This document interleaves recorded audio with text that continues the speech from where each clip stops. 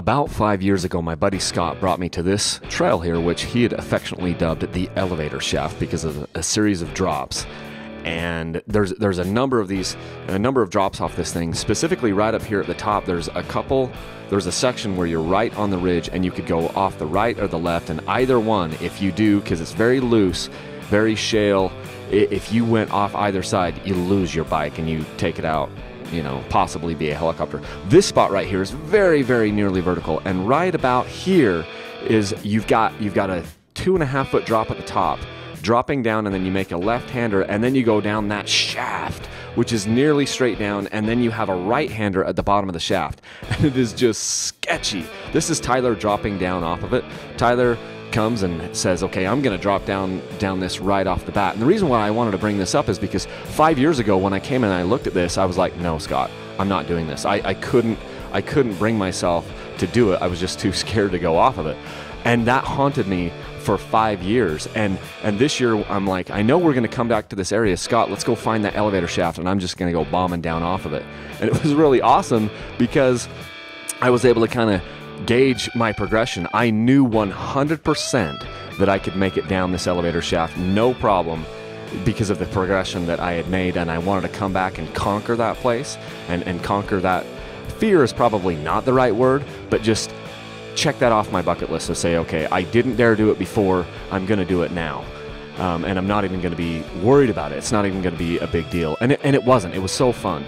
So this is the run up to the elevator shaft. This is just kind of the wash that gradually climbs up, and then eventually at the top it'll drop off that cliff, you know, off the other side. So it's just it's kind of a bookend for me, where I knew that 5 years ago there's no way I was dropping down it because I felt like the risks were too high, and I was worried that I wouldn't make the turns, wouldn't be able to brake and make those turns, and I would lose my bike down the thing and maybe injure myself down in one of those, you know, deep dark holes. This time, hey, I knew it wasn't going to be a big deal, and I wanted to go up and conquer it and check that off my list so that I could get that out of my head and know that that trail wasn't still besting me.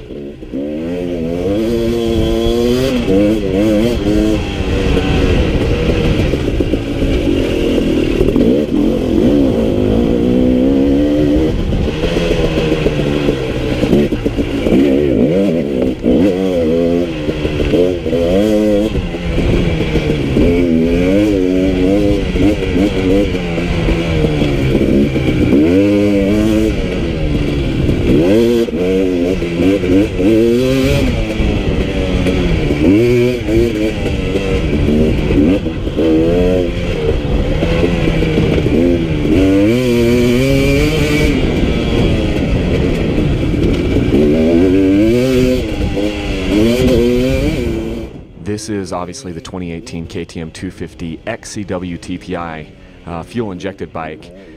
The more I ride this, I rode this, 2 days ago on a Saturday, and here in, I guess it's February. This thing, the more I ride it, the more I like the thing. I'm really, really surprised, and I actually love the forks. They're the Explore 48 forks. They are so good in the rocks. They are so good at absorbing things and just absorbing impacts, sharp edges, all those types of things. They have such a great feel to them. I really like them. In fact, in a lot of ways, for those types of things, those sharp edges that you just saw there, I think they handle better than the air fork, which I love on my 250 XC. And so there's nothing wrong with these forks. I think for most people, they're great. Some of the time, they might blow through the stroke a little bit, but you could just adjust your compression there, you know, to do that. What do you think of that thing? I love it. Isn't it amazing? That's obviously Tyler's 2018 KTM 250 XCF 4-stroke. That thing is unbelievable. All of us rode it, and all of us went home wanting one because it's so much fun to ride. The 250 4-strokes are just incredible to ride. They are my favorite 4-strokes because they don't have so much power that they just kill you, and they just corner like a dream and rev like they're just amazing. There's something special about them. So now that we're at the top of the elevator shaft, I asked those guys if I could go down first, and then I'd get down to the bottom, and then I'd get the drone out and shoot them coming down it. So this is me checking off a 5-year you know, the trail was in my head for 5 years, and this is me gonna go and conquer it and get it out of my head.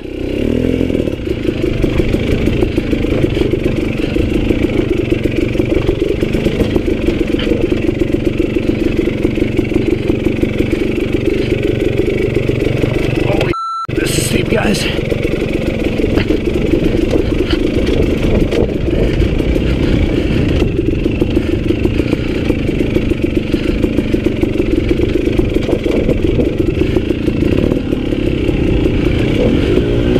So I get that this isn't like Red Bull Rampage or anything like this, but then again, when you watch Red Bull Rampage, the GoPros make it look a lot easier than it really is.